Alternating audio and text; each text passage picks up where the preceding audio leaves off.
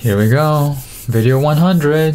This is a milestone for me. This is video 100. Granted, 50 of them are shorts. So 50 longs and 50 shorts. Let's rewind the clock a bit. My first real YouTube video was February 3rd, 2018, but I didn't post consistently. I also posted a couple videos later that year when I was manic, but I privated them because they're boring and I ramble on too much. Then I started posting again in 2021, 2 years after I recovered from mania. And in 2022, I started posting shorts exclusively. It was late March of this year, 2023, that I started posting longs again instead of shorts. I reached 100 subscribers after I posted video 51 on February 6, 2023 this year. Now, after video 99, I have 352 subscribers. But most of my first 100 subscribers are from shorts, and I'm pretty sure they don't watch my longs. So my actual subscriber count of people watching my longs is probably way less than 300.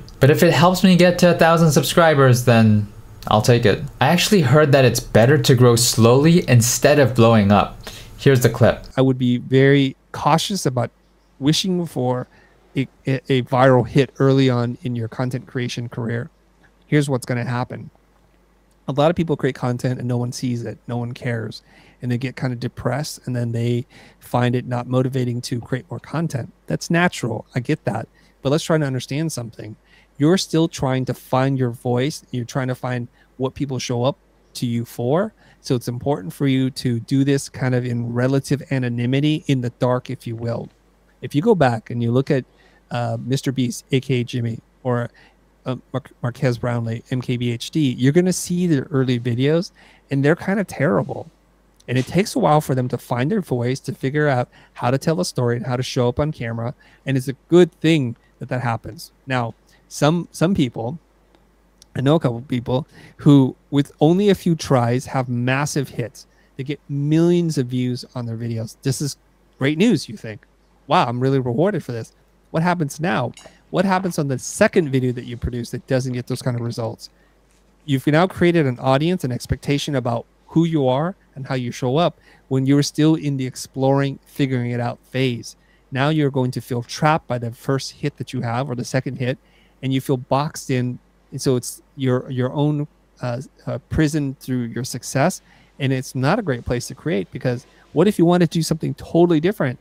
If you do that, what happens is you'll start to see people unsubscribe from your channel or give you a lot of criticism that I did not show up for this other kind of content. So you're kind of boxed in.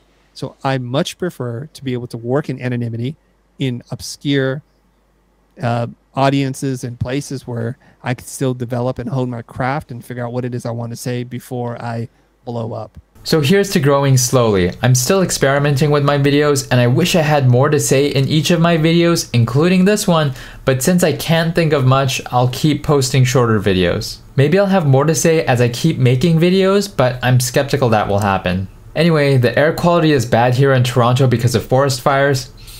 Stay safe, folks.